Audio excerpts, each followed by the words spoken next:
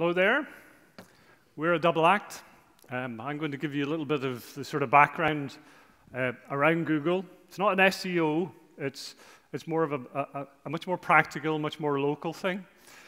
And Leonar is going to give us the practical. So a bit of data waffle from me, and then really what you can do yourself when you get back.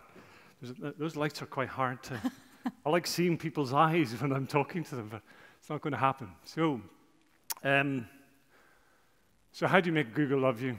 They're so critical to being successful, effectively. Especially when you look at their mission statement. Google is saying that they want to organize the world's information and make it accessible and useful. Very laudable. There isn't anyone of us around these tables that would like someone or some technology that would organize us.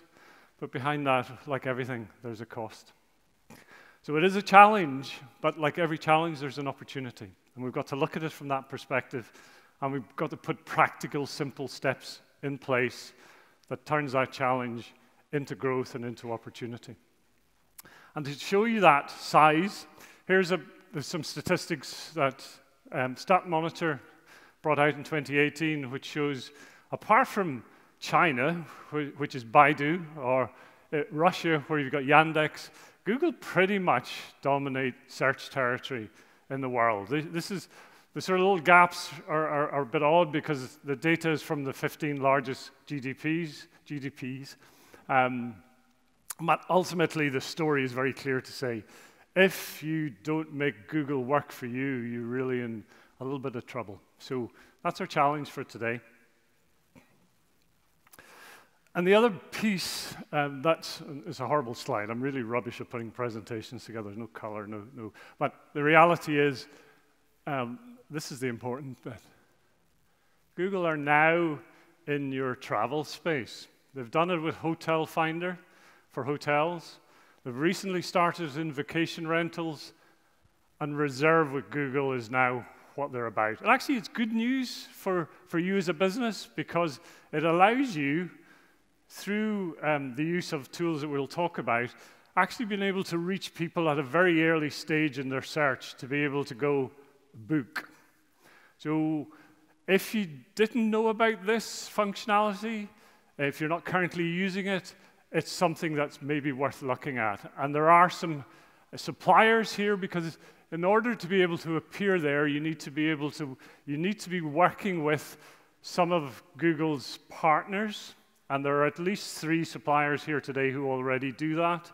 So either go back and look at your own web booking engine, check if they have got partnership with Google, or start maybe looking at whether you can look to switch or use online travel agents, which will allow you to be there. And we'll sort of explore why that's so important. The other thing, and I think when you look at that data, that's so powerful. This is... it's even out of date in terms of this is only 2015 versus 2017. But in terms of those searches, and apply that to you as an experience as to what that means. So the growth in near me, in now, in what's open, is all driven by mobile phones. And if you align that with the fact that 80% of our visitors are not booking their experiences until about 48 hours before they're actually doing it. Unless you're sort of a sizable 5-day, 6-day trip, most of the bookings are being done as they wake up in their hotel or in their self-catering business, take out their phone and say, what do I fancy today? The weather's a bit warm, I could do an outdoor experience. What's near me? What's open now? And that's so critical.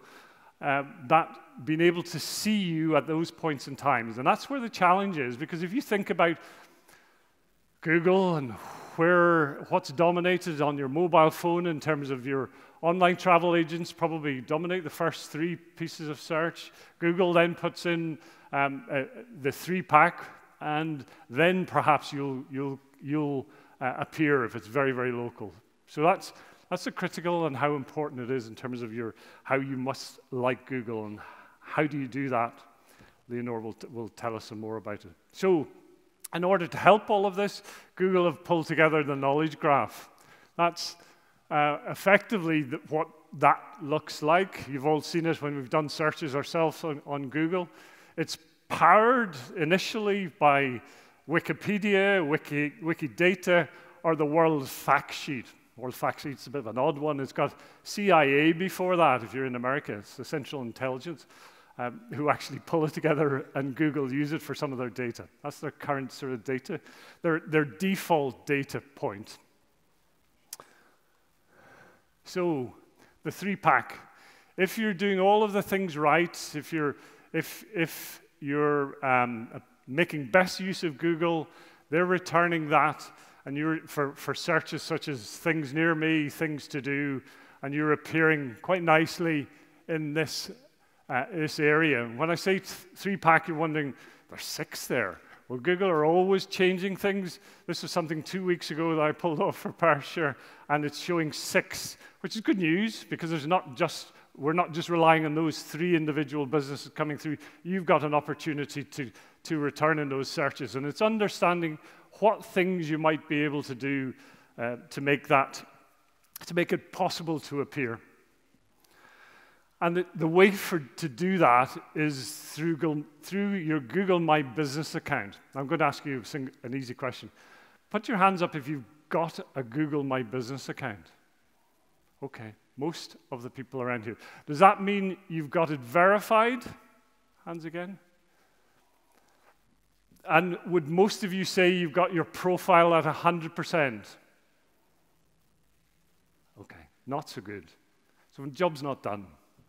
So, like I said, Google My Business is one of the key things that would allow you to take on all of those challenges of appearing in a 3-pack and being able to return much better for searches near you, now, and open.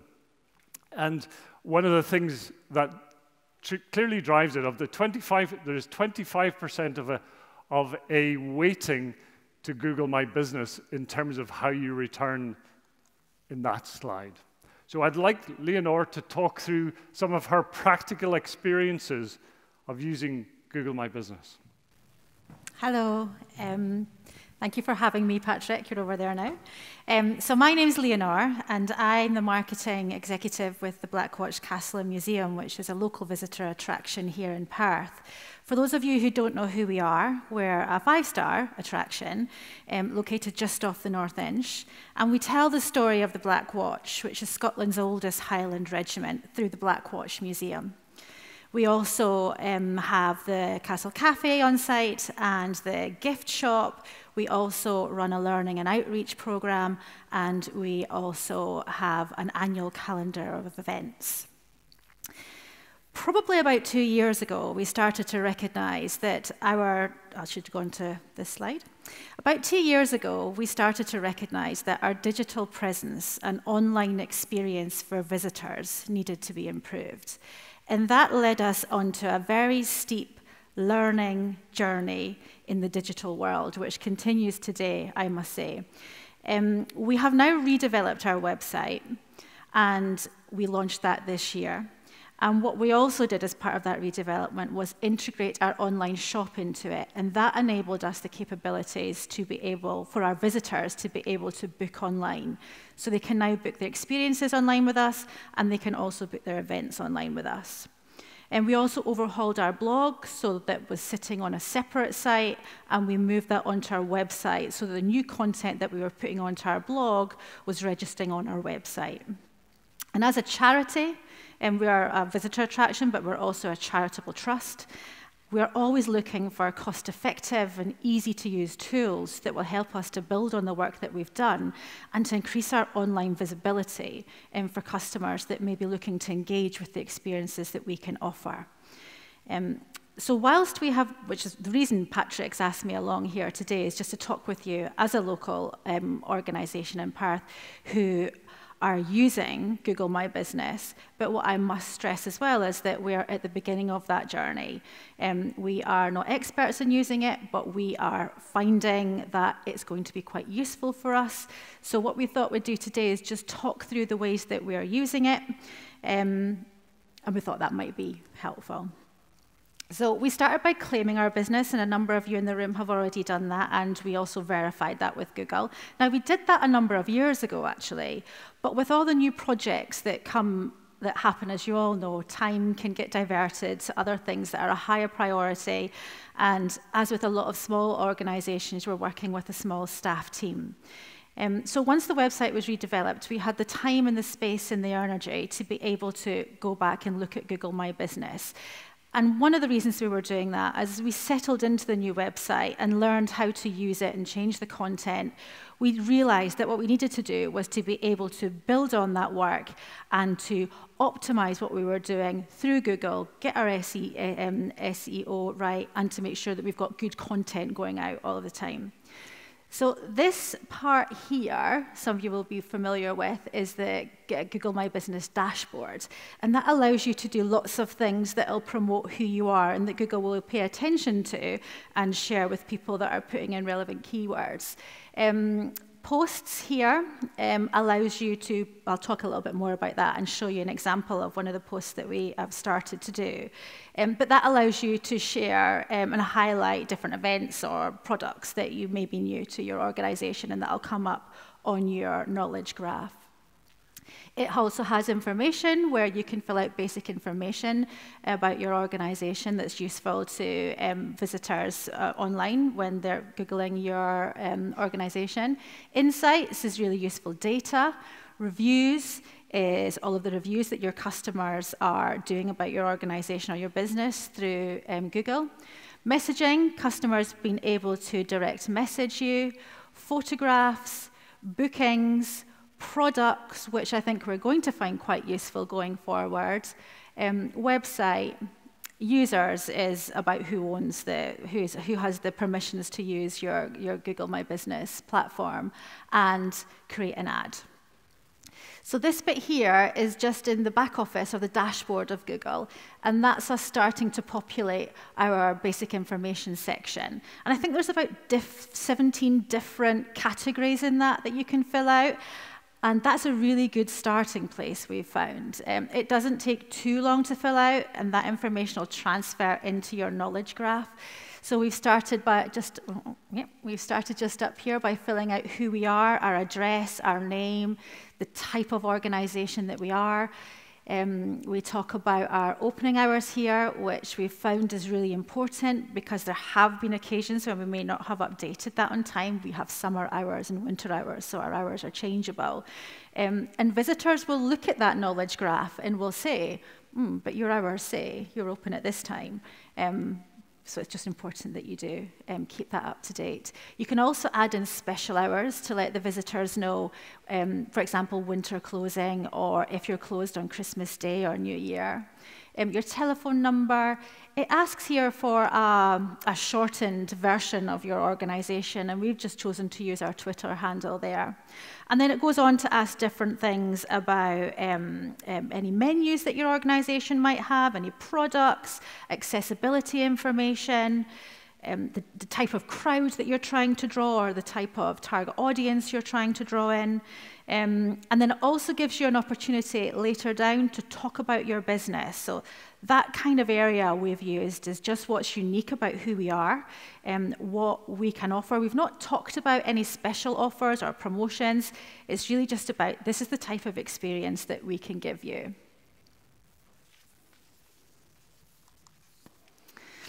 Another section that we found quite interesting to use is key insights.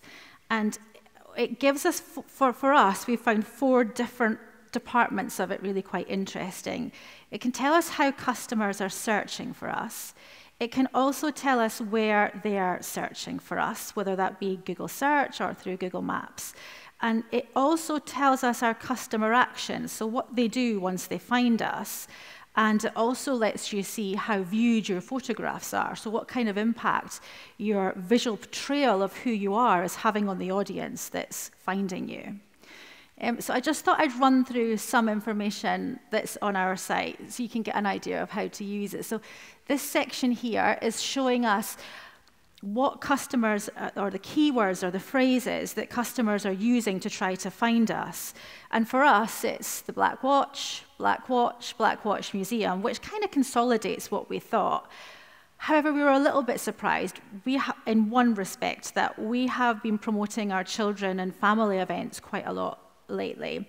And we had hoped that a little bit further up, what people were looking for was what events are happening in Perth, what kids' events are happening in Perth, also events on at the Black Watch Castle Museum.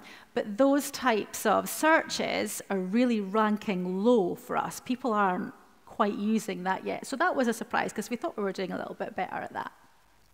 The next section that we find useful is how customers search for your business. And this graph here shows that over the last month we've had 40,211 Google searches, but it breaks that down to let us understand whether this is a direct search where they are trying to find us using our business name or address, or whether it's a discovery search where people are putting in certain terms to try to find us, like a product name or a service or an experience, or whether it's a branded search.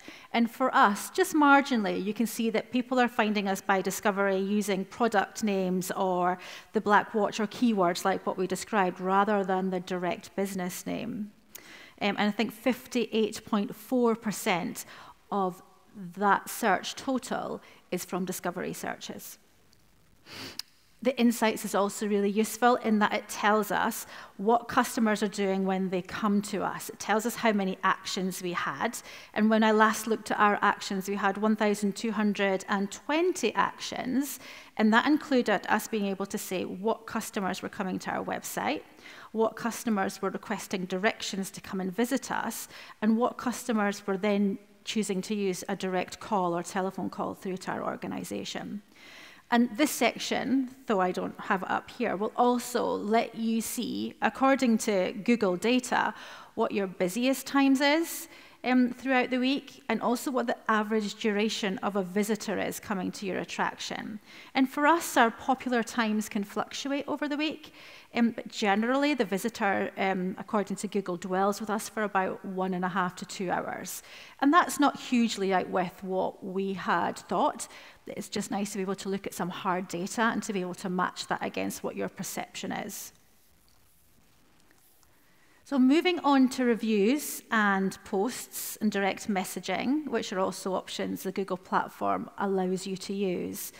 Reviews, for us, we get a lot of our online reviews through TripAdvisor and Facebook and Twitter and email.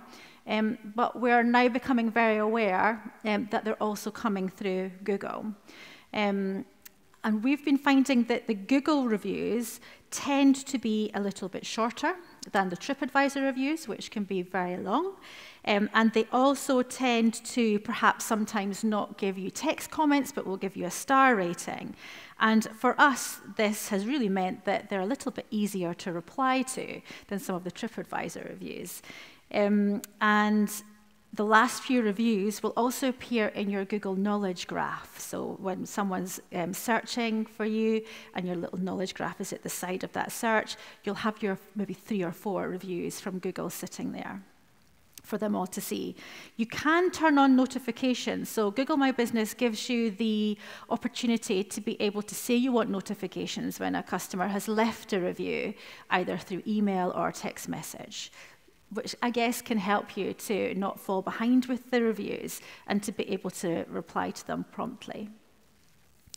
Posts is one that Google now offers, and we've only just started using posts. This is an example of one of the posts that we just did recently, and it's really easy to use. Google talks you through all of the processes to use it. It asks you for an image.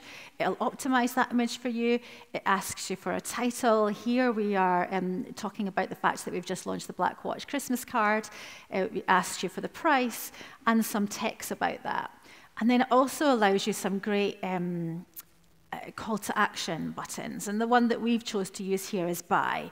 And then you can link the URL directly to the place on our website where you would buy that. So it's giving your customer, your visitor, an update on things that are happening within your organization, and also giving them a direct link so that they don't have to work out how to then find that on your website.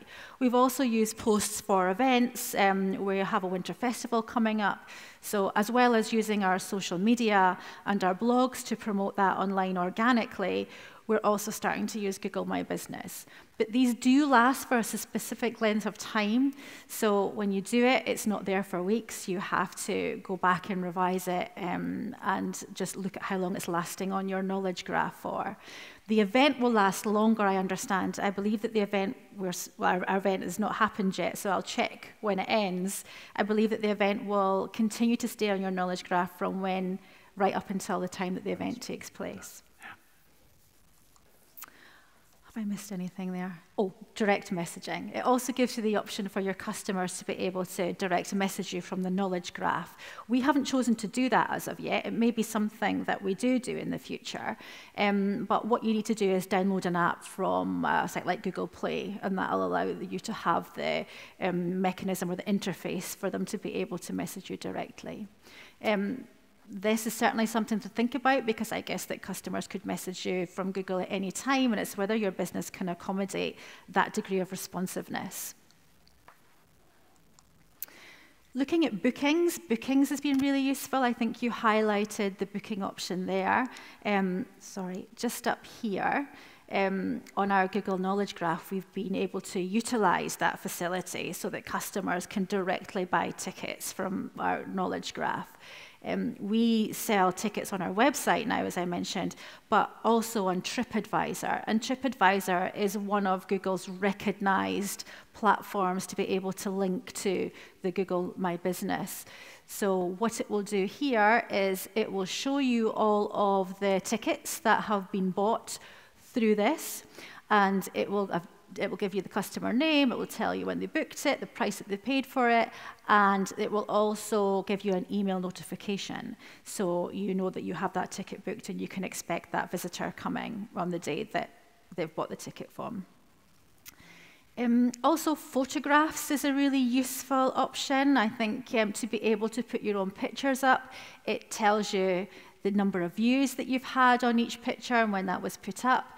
And it also enables you to filter different elements of your visual presentation depending on what your organization or business is. It will also allow customers to put photographs up as well.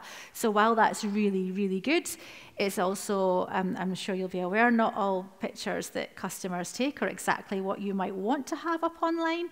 So putting your own management pictures up allows you to portray what you offer in a way that you want it to look and feel.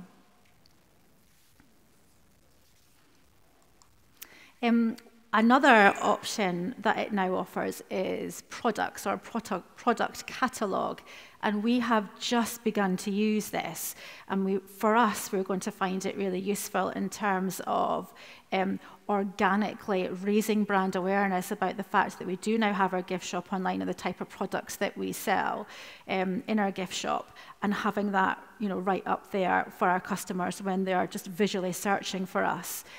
We have just recently uploaded just 5 very Blackwatch-centric products, and this is the product, how would I describe it? This is the graph that Google asks you to input your information in. So it's really, really easy to do it. You put in the product name, you create the category, you give a description of what that product is, and you indicate what the price is. And down at the bottom here, it gives you that, what do you want your customer then to do? So the call to action. And for us, we have used the buy button.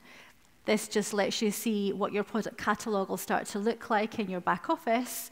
And this here is just an example of one of the products, our red Harkill tartan scarf, which we put online. This will let you see that it looks like this just in your Google Knowledge Graph there.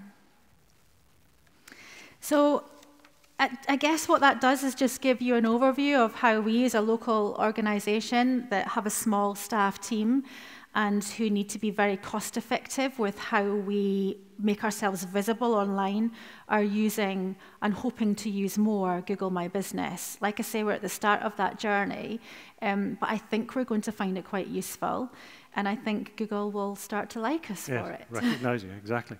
So we're sort of opening up. It's a fairly simple, practical exercise. I have to say, having gone into lots of business, done some reviews, it's the most ignored part I've seen in anyone's business and digital strategy. Even down to the fact that one of the insights that I quite often see in here is that images are often the starting point of a person's search in terms of how they find your business. And the number of times I've come across Google My Business listings or knowledge graphs with little or no owner photographs in there. Google have just started, and it's farther down in any page ranking, putting in a listing for Google for image returns. So they are really, really developing image recognition in a very, very fast-paced way, because they recognize you, all of us, look at things from a visual perspective. So more and more how they will render and return your business will be influenced by the quality of the images that you've got on. So there's the onus for us to have really, really quality images going forward is so strong, and is something that, as a tactical thing, is something that you should consider right now and going forward. So we'd like to throw this out to you if there's any questions. Maybe we've covered everything. Hopefully we have. But if there's any sort of simple, practical questions from your own business, just raise your hand and we'll get a mic over to you. So don't be afraid to ask. We've got one here in front. Anyone else like to ask a question, just so I can... Right, I've got you clocked. Hi. Hi. When you're putting up tours on Google, is it better to list them as events or products? So part of your Google My Business profile allows you to categorize. I think if we flick back the way, what your business is about. See that little bit up here? So it'll ask you to categorize what you are. So you're a tour business. Each business will be very different. It gives you some drop downs. Actually, the insight I've had from Google is that don't try and choose too many categories. Google wants a very quick definition of your business. So then, in terms of whether you categorize yourself, so that's categorization of your business. Then you've got opportunities to display exactly what it is that you deliver.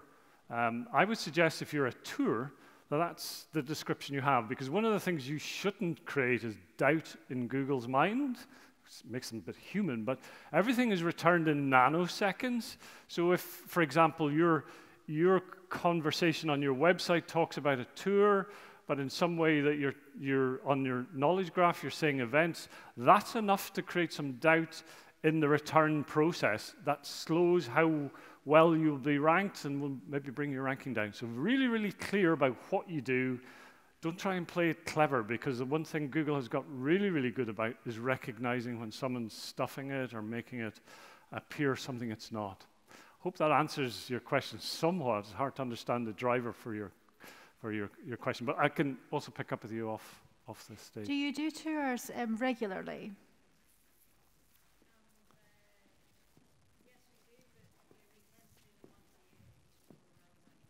Oh, okay. I think doing that as an event would be a great way as well, having it on as an event and pushing it out that way. And I think in this section here, the info section, there's also a bit for services, and in there you can talk about your tour and how much it is as well. Okay, there was a lady right back there, and there's a gentleman close by on the...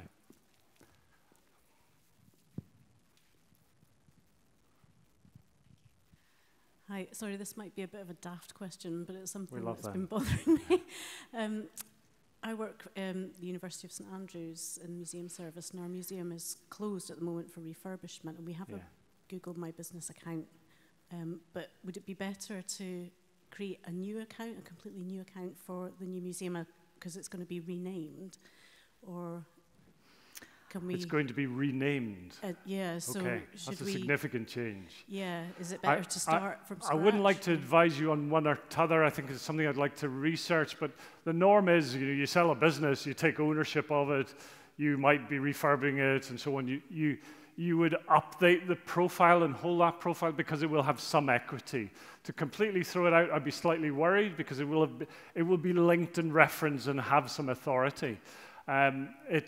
If you're making significant changes, there might be good reason. I mean, one of the things that Google looks for is a thing called NAP.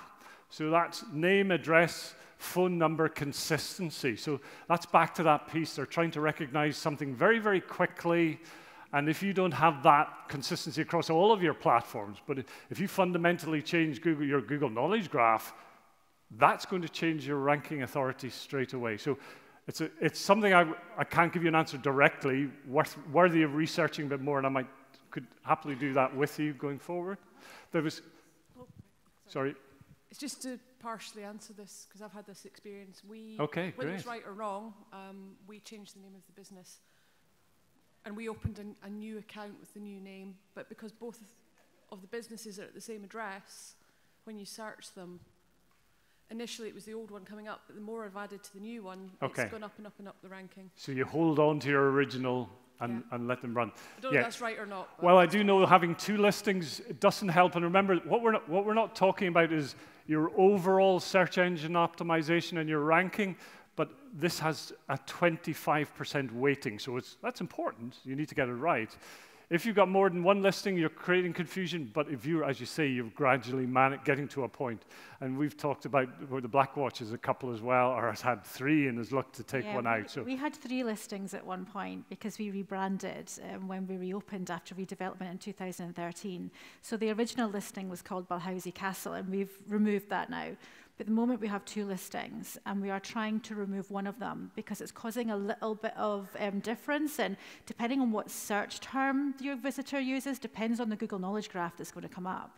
So while we might be concentrating on populating one particular one, the other one still might raise its head, so we're working on trying to sort that right. So there's a gentleman here, and there's a lady over on the left, and I think we'll finish after that because I think we've got, okay.